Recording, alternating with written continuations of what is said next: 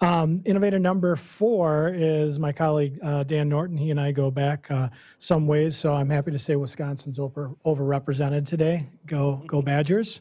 Undefeated, I might add. But Dan Norton is here from Filament Games, and he's going to talk to you a little bit about a game that he brought in, and I think Filament's philosophy on game-based learning. Yeah. Hi, everybody. I'm in a little bit awkward spot, so I'll just sort of slowly rotate as I do this. So I'll get over there, guys. Don't worry. So yes, I'm from a company called Filament Games. We're a design and development studio in Madison, Wisconsin, that focuses exclusively on learning games and games for positive impact. This meeting for me is a little bit of actually a trick to pull on all of you, because I need to know more from you maybe than you need to know from me.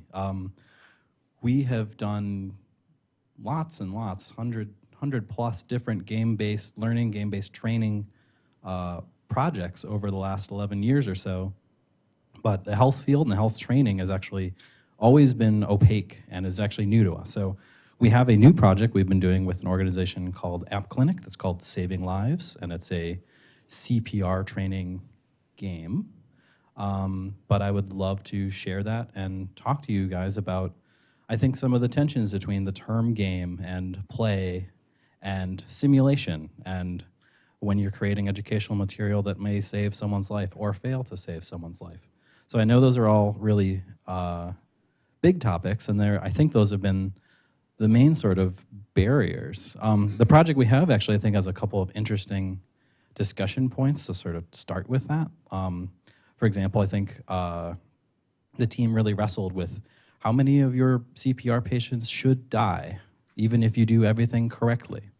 From a game-based perspective, where you want to use feedback that is rewarding performance metrics and actually, being positive around proper practice, none should die.